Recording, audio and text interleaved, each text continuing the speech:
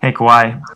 A couple weeks ago, when Paul was talking about his extension, he said that you were one of the people that he really wanted to inform ahead of time. Obviously, he said that he hopes this is kind of the start of some like a long-term partnership between you two. How do you, I guess, at this point with the season starting, view your future, your decision that you might make this summer in terms of turning down the player option and entering free agency? I guess what do you think about that, and how much have you thought about that so far? I spoke to Paul. He felt comfortable. He felt comfortable here. He loves the city. He's obviously from here. So I think from his standpoint, he did a great job of coming to me and telling me how he feels before he signs the contract. Just for my situation right now, I'm just focused on this season. You know what I mean? Not saying I'm going anywhere else or staying here, but I'm just focused on the season.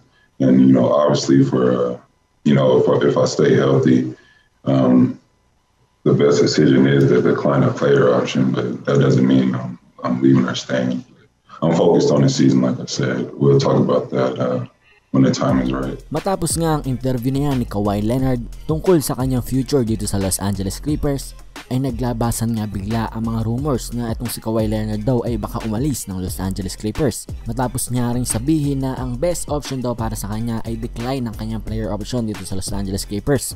Kung natatandaan nyo pa nga, itong kontrata ni Kawhi Leonard sa Los Angeles Clippers ay 3 years. Tapos may player option sa pangatlo. So ito na nga kanyang second season, tapos next year ay na yung player option.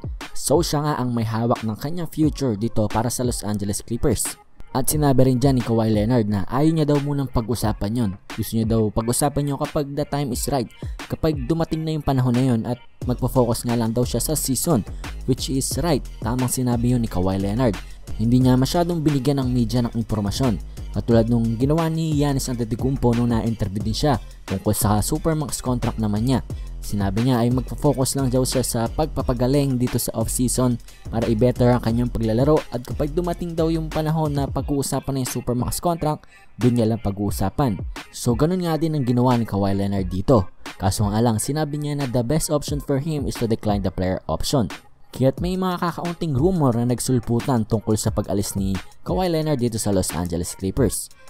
May mga rumor nga na lumalabas na ayaw daw niya kay Paul George, ayaw niya daw sa team niya. So ayun ang mga ibang klaseng rumor na naglalabasan ngayon.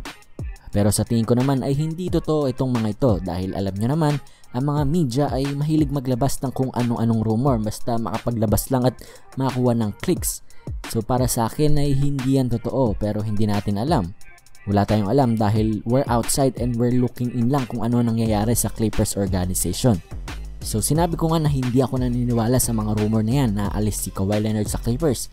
Bakit? Dahil ito nga si Kawhi Leonard ay California native. Ibig sabihin ay pinanganak siya doon at tumira siya doon nung bata pa nga lang siya. At nung umalis nga siya sa Raptors ay gusto niya nga maglaro para sa LA team, sa Los Angeles Lakers or sa Clippers. At ngayon nga napunta siya sa Clippers. At according din sa front office insider na si Bobby Marks ng ESPN, na kapag si Kawhi Leonard daw ay nag-opt out sa kanyang kontrata at kumuha siya ng panibagong kontrata sa Los Angeles Clippers or sa ibang team, ay madadagdagan niya ang kanyang salary. Dahil kapag nag-opt in siya, 36 million lang ang kanyang pwedeng matanggap. Pero kapag nag-opt out siya at kumuha siya ng bagong kontrata sa Clippers or sa ibang team, ang starting salary niya na ay 39 million. So sino ba naman ayaw ng 3 plus million pa sa kanyang kontrata, 'di ba? Halos lahat ng NBA players siguro ay pipiliin yung ganong option. Kahit tayo siguro ay pipiliin natin yung ganong option, 'di ba? So anyways, ang tanong, sa tingin nyo ba itong si Kawhi Leonard ay dapat magstay sa Los Angeles Clippers at mag-try manalo ng championship kasama si Paul George? Or humanap siya ng ibang team? Comment down below your opinion.